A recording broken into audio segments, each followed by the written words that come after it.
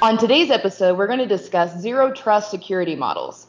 And with COVID, employees are demanding that employees actually have enabled flexible work styles, which means apps are moving to the cloud, a company's device and application mix are increasingly heterogeneous. All of these factors are breaking down the enterprise security perimeter, rendering traditional security approaches obsolete. But this is paving the way for the zero trust approaches. So today we're going to discuss the 5 pillars of what does zero trust security actually mean. So that's going to be device trust, user trust, transport session trust, application trust, as well as data trust. By just looking at those 5 pillars, looking at user trust, we can definitely deliver some great features around that with Access Rights Manager. And today we'll be looking at application trust with SEM, which is going to help you to monitor your environment for any incidents and events.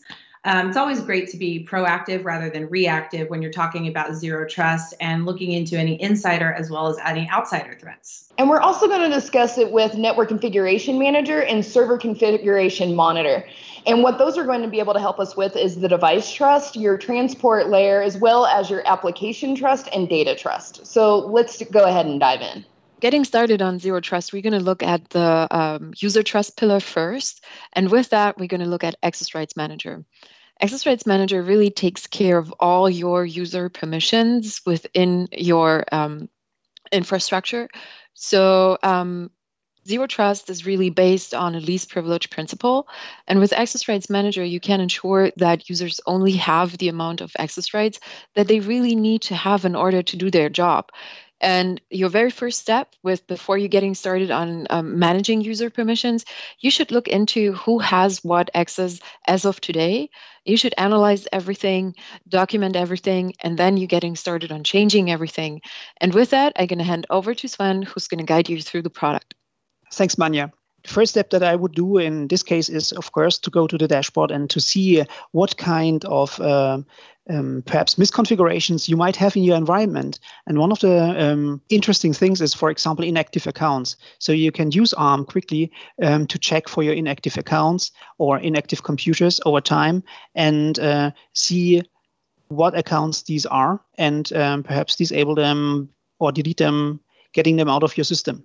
The other things are, for example, you see here a lot of these things, groups and recursions. For example, is also an issue that is quite often happening. So, for example, that you have several groups that are members of each other. And the issue with that is that you might have then a situation where a group or a group of accounts gets permissions of all these groups. So, for example, if you take a look here, we have here a recursion happening. So this group is a member of this group, and that group is again a member of this group. So that's not a perfect situation, and that's something that we might want to change. And this is something that you can quite easily do with ARM by simply removing then here, for example, either this group membership or the other one that is part of that. And as you can see here below, any activities or actions that you perform in ARM needs a comment so that you always know who has, not only who has done this, but why something has happened, because the why is the most difficult thing to find out afterwards. Another good, interesting metric is also here the Kerberos token size, not because of the Kerberos token size, but the Kerberos token size gives also a good indication of how many members, group memberships an account has. And this means this could, for example, be an indication that this user is overprivileged in certain levels. So you can simply click on this user, for example, and quickly see on the left side how many group memberships he has and to what groups. And again, here, you can quite easily change them, or even then in this list, start to search for a certain area that you might be interested in. And then you, for example, see all these groups and can change them. Okay, this is just the starting point so that you see misconfigurations. But let's take a look now at the status quo, or analyze the status quo of your permission structure. So for example, we are interested in who has access to a certain folder on your file server, which is called marketing. So this is the directory that I'm interested in. Redirects me to the resources view, and I see here marketing highlighted, and on the right side I see the permissions that are set there and available.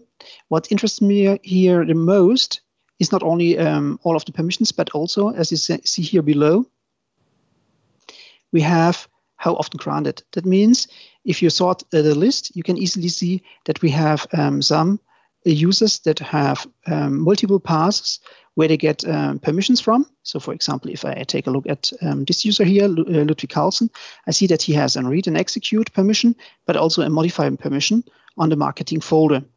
The modify permission is due to the user being direct member of the resource group. And read and execute he gets via a functional group that is called marketing. So that's seems to be quite okay, so that's not an issue. But in other cases, you might find weird situations where you have modify and full control permissions that they shouldn't have. If you, for example, take also a direct view on the access rights, you can also see quickly that, for example, we have several users that get direct access still to this folder. Same here for read and execute, here for modify, which is not a best practice, and which you should perhaps change if you find something like that in your environment, because we have best practices like HEDLP that Microsoft introduced simply to keep your system clean, or to take the complexity out, because complexity is the enemy of security. So you should keep that in mind. So after having seen all these things, the information who has permission on, for example, a marketing folder, you can, of course, at any time create the same thing as a report. So that you have this, whatever you want, in a PDF, Excel, or whatever format. And you can even schedule the execution and get this report sent to, for example, the responsible manager or data owner if you are following a data owner concept. What you can also do, of course, is you can have a users view report, or you can change that. In this case, as an example, I just create a quick users view report, which takes a little bit of time, but not that long.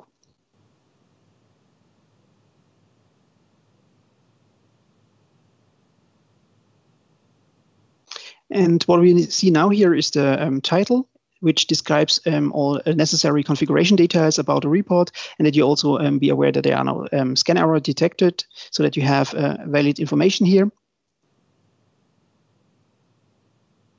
And then you see the data below. You see the report for the marketing folder, for example. You see all the users and what kind of permissions they have. That's going down to all the folders that we have. And at the end of the report, just let me scroll down a little bit. You find also then, of course, the structure of the groups and who is members of the groups.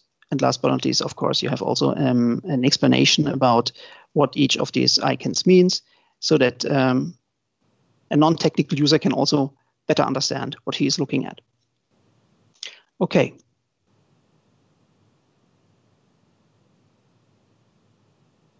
What we can, of course, also do is we can also have alerting capabilities on changes in the AD or on file servers with ARM. So let me open the management area here. So for example, for changes in directory, just take a look quickly at this alert. For example, we can alert on directory permission ACL changes. So for example, if you have a sensitive area where you have your HR data or finance data stored, you can monitor this not only for activities, but also alert if some changes occur. So for example, in this ways, for the ACL change on directories and on file permission changes, then you can set, for example, a threshold if you would, for example, create a report on deletion or whatever. And you can also create actions on this. So, for example, sending an email to a certain group of people. You can write to the Windows event log.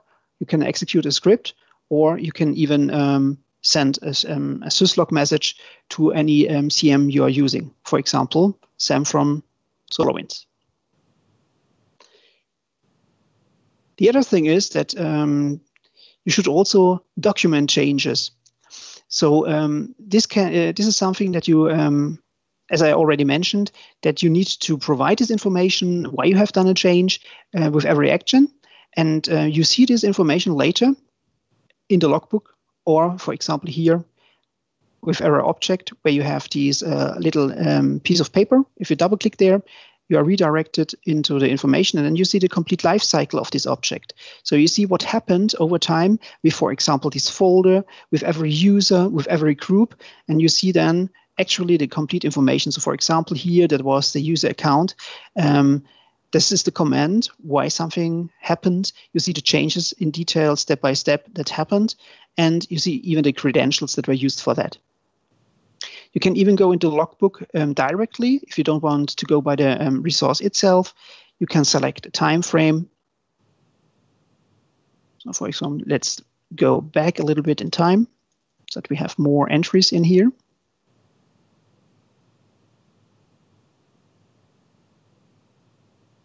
And then we see here in the matrix the activities that were logged, and we can, so for example, take a look at account created. And then we see the filter being applied. And if you look at one of the dates, this Tuesday, for example, we see the activities that happened, and of course the details below in that window down there. Good. So the next thing is user creation. We can create use also to create users. And the thing is here that you can use a variety of templates that we are already created. For example, we can take marketing user that we want to create. And then we have a template. And this template, if we start to fill this out, you will notice that other fields are dependent on this field and being also filled out. Like, for example, some account name. We can choose via the drop-down menus the organizational unit. And other parts of this area, even group memberships that are given initially to the user. And this template will create a user according to the template you created, for example, via different sets of permissions of AD attributes. And this is being stored in a file in a JSON script language. This might be, let's say, a little bit difficult in the beginning, but it gives you a lot of flexibility that allows you, because you can have validation rules with it. And this is for the initial user creation process. And then we have, of course, the profiles. And these profiles are used for the mover activity within your company. So if you have a user that moves from marketing to sales, and allows you then to change the permissions as needed, and this avoids that you have an overprivileged user over time. Thank you so much, Sven, for demoing and showing us the product and all it can do. So to wrap this up, what you can really do with Access Rights Manager is you can analyze your access rights to your resources, and also based on every single user within your infrastructure. You can then create reports out of that. You can create a documentation that is audit ready for you to go. And on top of that, you can monitor and log everything happening based on your user access rights, and have that forwarded to any kind of CM, or if you like to, Security Event Manager. And with that, we're handing over to Ashley and Brian for Security Event Manager. Thanks to Manya and Sven for talking us through some of the user permission management. It's really helpful, and it kind of covers how you both assess and manage risk over time. Next, we're going to be moving into how you contain risk and highlight Security Event Manager, or SIEM. Basically, we're looking at how you detect any unusual security events and then how you monitor that over time, as well as responding, so blocking or allowing certain activity within your environment, and being able to just report and then adapt on those policies over time. So Security Event Manager is typically your incident and event tool. It's going to help you with one single pane of glass to log events across your environment, giving you some real-time security incident awareness and helping you to reduce your threat detection and response times. So we actually have a couple tools built into the product itself, which is File Integrity Monitor and USB Defender, which Brian is going to demonstrate for us in this demo to see how it can help you keep your environment secure in this Zero Trust framework. Thanks, Ashley, for the intro. So Security and Event Manager can definitely help you with tracking Zero Trust. We do monitor logs. So we have logs coming in via syslog. We also have agents out there deployed on your servers. We monitor things in real time, so we can see when things are happening right now. We do that with, especially on the agents, with the File Integrity Monitor. The idea is that as those events are occurring, you can be alerted. You can see them here on the screen and get that real-time impact. So if something starts to go astray, you know about it right away, which is great. We also, before I dig in, we also have the ability to monitor USB keys. This is something that during COVID has been a really big benefit to our end users, to our customers.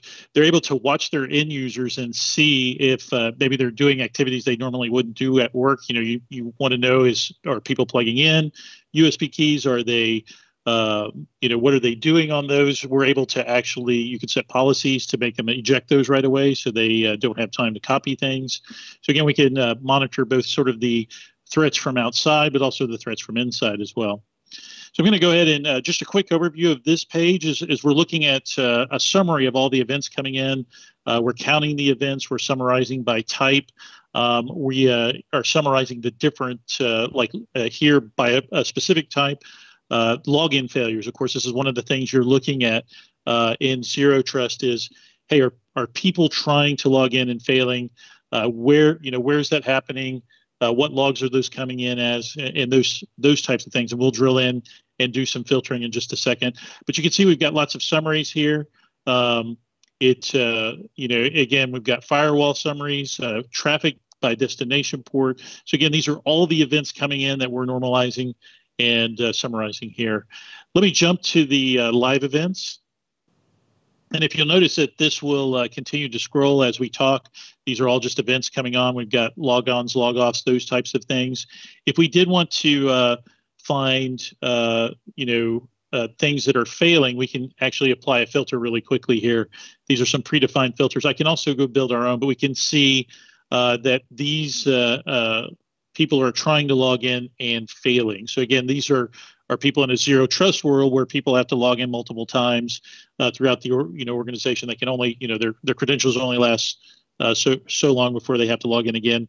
You can track these. If things if you start seeing a lot of activity or activity that's, we can drill down on here and see a little bit more about this, but we can see the time and the source IP and the destination. You can start to track those things and find those folks that are having problems. Or if there's someone trying to get into your, say, like a VPN or something, you can actually see those in real time and aggregate that information. What's also really cool is this is real-time information, but I can also go and look at this data historically. We've got a nice histogram up here that tells us about all the events coming in. And again, we've got the same type of filtering that we can add on the fly. So we can look at severity. We can look at the event type. So let's see. We can load more.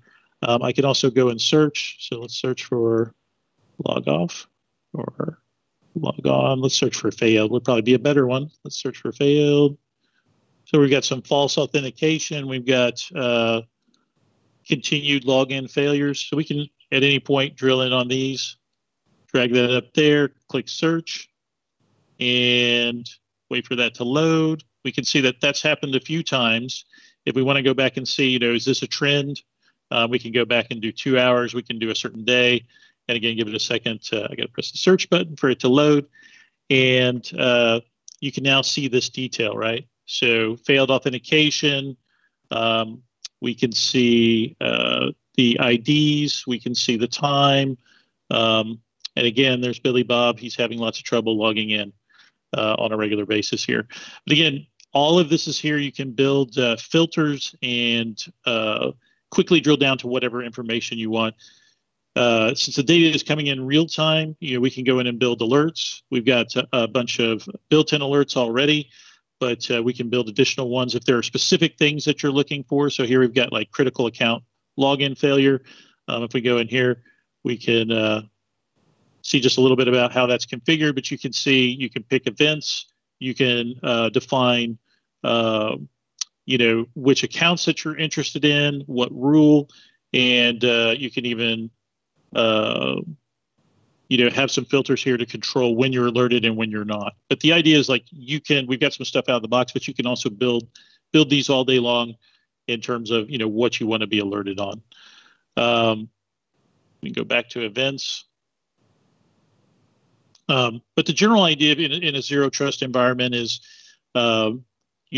you want to be watching for these types of events. You want to be watching when they're occurring, if they're occurring more frequently, and quickly be alerted on that. And SIEM can do all those things. And again, with the nature of it being real time, with being able to watch those USB keys, we really can help you lock down your environment, especially since you have a lot of remote users now. We can monitor this on servers. We also have a workstation option, so you can deploy these out to, if you've got people who are suddenly, working remotely, you can monitor their desktops as well, so and laptops. So it really can give you a complete security view of your environment to make sure that you are, you're able to monitor that zero trust type of implementation. Awesome, Brian. Those are some great use cases. And I think kind of how you demonstrated there, we know from research that a lot of users, sometimes they're just well-meaning employees that are maybe putting in a USB key and didn't realize that it was unauthorized. But that's what zero trust is all about, right? Making sure that you're secured your environment from any insider or outsider threats. So we are going to now pass it over to Des again, who's going to look at NCM, and then Brian's going to take us through SCM as well. So hand it over to you guys. So now we're going to go over the Network Configuration Manager, and I'm going to show you like how we can actually help assist you with like device trust, your transport trust, application trust, and data trust. So one of the things that we want to focus in on is if your configurations for your network, that's where you're holding all of your information for security and how you're actually helping them to either be more secure or not secure, right? So how do we do that with Network Configuration Manager?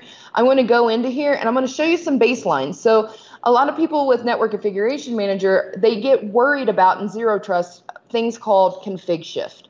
And what config shift is when we make little changes, and then everything just kind of starts to fall out of place, right? And it's like, it's not a security issue on the first change. It might start to become a low security change on the second change. And then all of a sudden you end up in this severe or critical area of your configurations, and you're not really at a zero trust anymore. So one of the things that we want to do is kind of show you what does baseline management look like and show you how easy it is to actually apply it.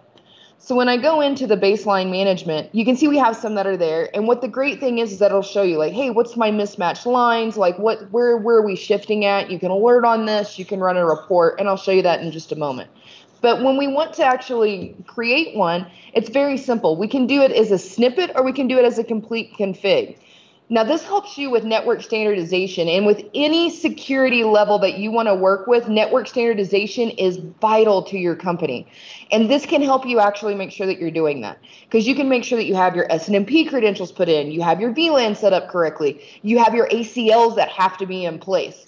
So this is where you can actually make sure, hey, we are making sure we have a baseline config, we have our standardization within here, we have our zero trust ACLs in here or abilities within here that we are going to actually monitor.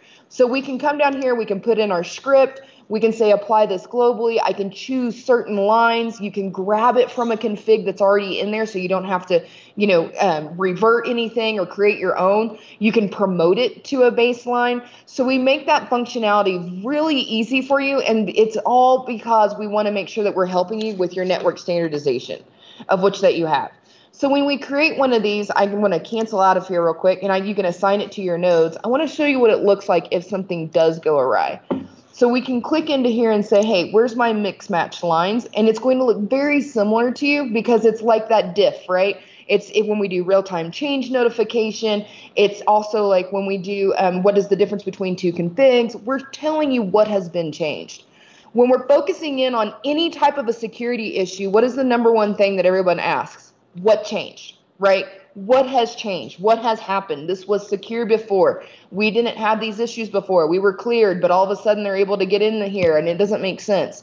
You can very easily see the date and time, and we can focus in and say, hey, at this time, there was a config shift of which that has happened, and now we can see exactly what's changed. Like here, there's no platform, everything's being disabled. We can start to actually go in here and say, look, the boot flash is different.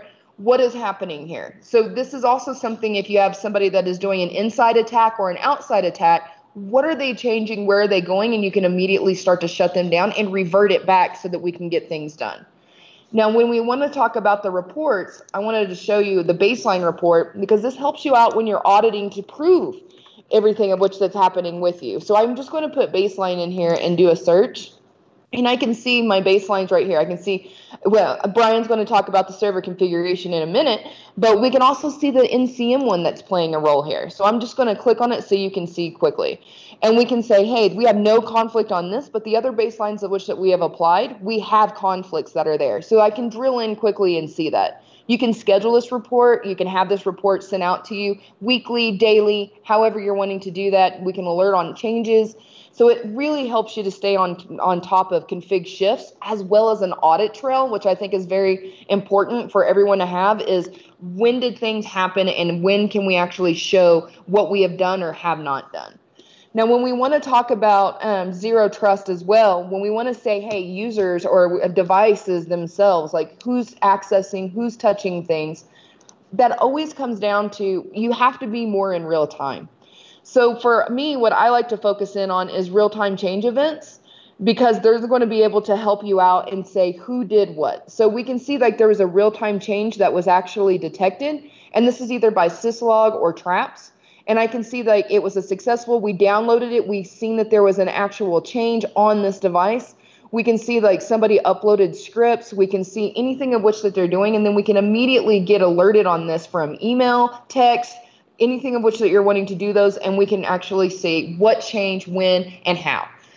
And when we're talking about wanting to be able to allow users access, as well as, what do we want to talk about transport sessions or things of that nature, you're wanting to make sure you have that network standardization, but also we have pending approvals. So we can have tiers, because your number one issue that you're going to have that can actually cause you a lot of security is not that people are vindictive or trying to come after you.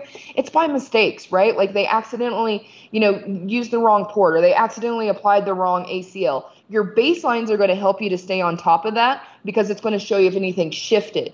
Compliance reports are going to help you to mandate it. But then if you have an approval system, this is going to help you manage it. Who's doing what? So when we do the approval system, we can actually view and edit this, and you can have up to 3 levels. You can have, one person has to check you, 2 people have to check you, or 2 people have to check you and you have to be checked yourself. So this is going to show me exactly what they're trying to do before they get it implemented. And you're saving yourself a lot of time on those fat fingers, as they call them, because we don't want to make sure that people are making a mistake. You're accidentally putting it as 100 megabytes instead of 10,000, or you're doing it opposite. So we see the script of which that they're wanting to run automatically, so we can validate it. Where are they actually putting this to? What devices are they going to? I can immediately check it to make sure, like, hey, this is the right script. It looks accurate. This is exactly what I'm looking for. This is what I need. And then that's exactly where we're going to go from there, right? Like then I can approve it. I can do it immediately, or I can schedule it. So those are the things that you have to put in together, is your approval systems with your real-time change notification. Because if you have an approval system, then all of a sudden you notice a real-time change and it's a user that's not in the approval system, shut it down. Shut it down immediately, and you're able to compare those quickly and see like something is out, right? Like something's wrong. Because when the real-time change, we will show you a syslog or a trap, however you want to have it set up, who logged in, who did what. And so you'll be able to quickly be able to tell immediately who's making the changes, and you can verify if they're actually using the approval system. So all this helps you to actually maintain your security policy so that you can actually help yourself to stay more aware. So when we talked about real-time change, baselines, we've talked about the approval system. Now, how do we actually mandate that and to go through? And that would be your compliance. This is how you're going to set it in stone. This is how you're going to make sure that things are coming across there accurately. And when we go into our compliance reports, you can set these up to match your security policy. They're 100% customizable. So we can look in here and I can immediately assess the situation. So I can say, I'm running this report. You can schedule these reports in your jobs. You can do an automatic remediation to this if you're needing to. A lot of people like to do that for their audits as well. But we can immediately say if we have data only supposed to be on certain ones, or if we have applications and traffic that's only supposed to be in a certain devices, especially when you're talking about like SD-WAN or SDN networks, you really want to make sure that it's working correctly, right? So we have to make sure that the devices are actually like going to where they're supposed to be. You can set that up in a configuration report. You can also set up security reports in these for your compliance. And what that's going to do is help you to match up your zero trust model. It's going to help you with device trust because you can prove it. It's going to help you with your transport session trust because you can actually apply that for your config and your network standardization. You can do application trust as well because we can validate your application trust from a compliance report. And then also your data trust, right? Because as you're doing application and or data, you can make sure that traffic is not on the wrong devices by actually doing a compliance report that's going to be there. So these are all things that can accumulate and help back you up for when you're doing your zero trust model. And something that I really want everyone to focus in on is with automation and orchestration, as well as needing that visibility, SolarWinds has your back on that, as we can see from the demos of which that you've done in this lab episodes as well.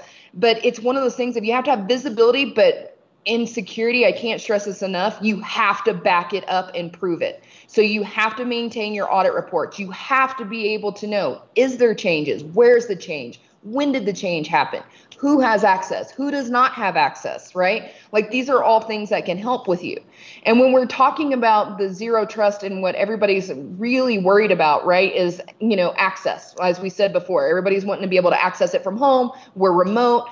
I wanted to show you that the power with NCM, as well as your, network performance manager and things like that, is that you have things with VPN that we're able to see on those devices, right? On your firewalls. We can show you remote access. We can show you site-to-site access. This is my favorite report with COVID because we can validate, like, hey, are your users logging into it? Are they having a problem? And if they're having a problem, I immediately know what protocol, client information of which that they have, when did they try to connect, when did they disconnect? And then also in COVID times, it's something that we also need to think about is somebody pulling down a database? Is somebody pulling down information from finance that they're not supposed to? We would be able to see this information coming across. And we would either be able to do it also with the server configuration monitor. We'd be able to see is there something that's being changed over there? Or with network configuration manager, it's like, hey, is somebody changing things? Are we having a big shift? Are we noticing something? And then I can prove the fact on remote access, like how much data are they actually transferring? If I see huge gigabytes of data that's coming across from somebody that's in cells, that doesn't make any sense to me, right? So that's an immediate something that I can look through here and be able to visualize quickly with these reports that we can help me audit and also get to that mean time of innocence, right? How can I turn this around and figure out what's happening and how can I quickly keep on top of my network and my applications? And so Zero Trust helps you set up the framework, but SolarWinds tools help you back that up. Now, I would also like to kind of move more into the server side. So I think Brian can actually show us a little bit more on the server configuration monitor side. Right. Thanks, Des. Great overview of what we do on the network side. And we do similar on with SCM. on the server and application side. So SCM focuses on collecting data multiple ways. So we can collect data from registry. We can run queries into the Orion database. We can issue commands on the command line, both in Linux and Windows. And then we can also pull data from databases as well. So we have a lot of different ways to collect the data. But we do the same thing that NCM does. We're going to sit there and pull that data periodically. We're going to compare it over time. You can set baselines. And we do have some of real-time capability as well. So the idea is like, just like an NCM, you can say, hey, I'm going to look at my IIS server and I'm going to make sure that I've reviewed those configurations and I want to track those over time. I want to set a baseline.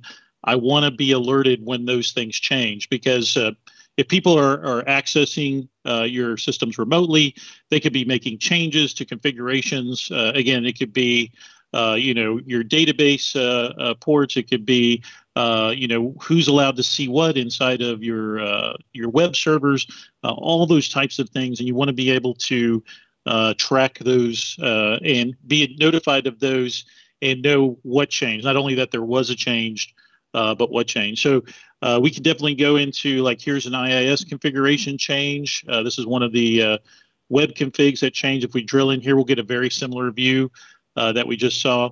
And with on the network side, here we can see that there's been a whole section added to that. So we're able to quickly view what's changed there. If we wanted to see if anything else had changed on this particular IIS server, we could do that. And we can see that not only on this server are we watching IIS, we're also watching the hardware and the software inventory. So if someone updates drivers, if someone installs a new piece of software, if someone upgrades Windows, we'll actually track that over time. We go back to the summary page. We can also see these are all the most recent events over here. Here, we also identify other things that you could be monitoring on these servers. And if we go down to the bottom, it's really long. We're also getting the configuration events, so you can also do alerting on these as well. A new feature that we just added is compliance. So if you, sort of the last part of the NCM demo, we were doing compliance on switches and routers and those types of things. We can also do that on Windows, IIS, and SQL Server. So we can look at these and based on particular policies like STIG, we can actually come in here and tell you how compliant are you. Are you meeting that compliance? How well are you meeting that compliance? What's broken? And then you can actually drill down and see what do you need to fix. We have the remediation steps here as well, and we can show you what's broken there.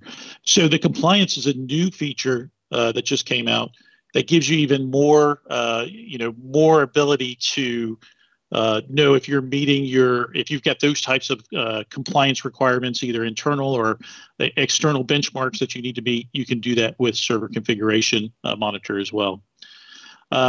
Just real quickly on the reports, everything that you saw there, we like Des was saying, we've got the baseline reports, we have compliance reports, we have change reports, and if we go in here and run this, again, this is a great report to be able to see what baselines are kind of been broken across the entire environment. So again, you can see the different types of stuff that's happened here: software installed, OS updates, and those types of things. So really quickly, get an overview environment, deliver that to whoever needs that.